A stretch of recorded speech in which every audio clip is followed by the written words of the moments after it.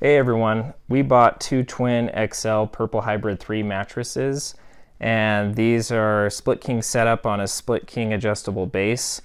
One of the big issues we found is the gap is huge. It's about 3 to 4 inches wide.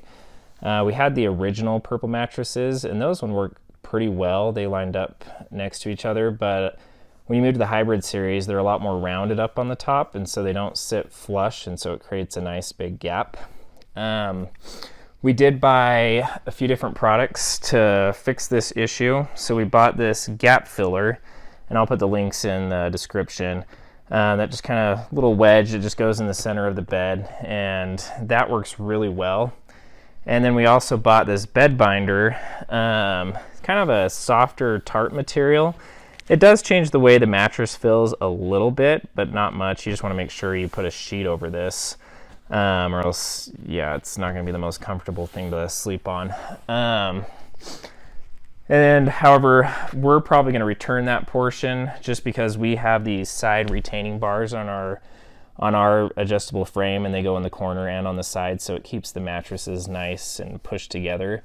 Where the BedBinder is definitely more to, you know, keep them from sliding apart and making that gap bigger.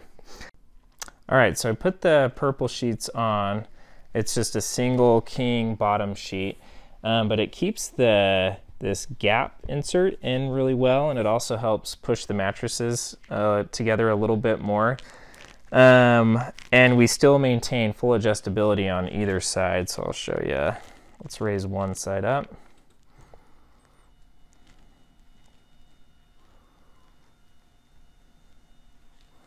What's nice about these purple sheets is they're super breathable. You still get the feel of your purple mattress. They require very stretchy sheets, or else the cell technology, or whatever they call it, does not compress right.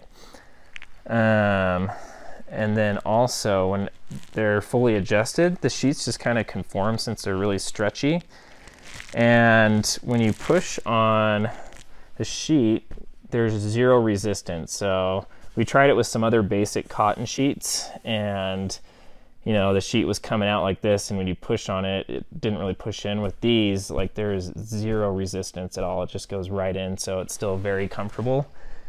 And that's with the bed fully adjusted up on both sides. We don't ever even go this high, so this is kind of an extreme example, and it still works great. So this is what I would recommend. So you could either do just the gap and the single king sheet, but if you're having issues with your mattress spreading apart, definitely get that BedBinder, and that will help keep your beds together.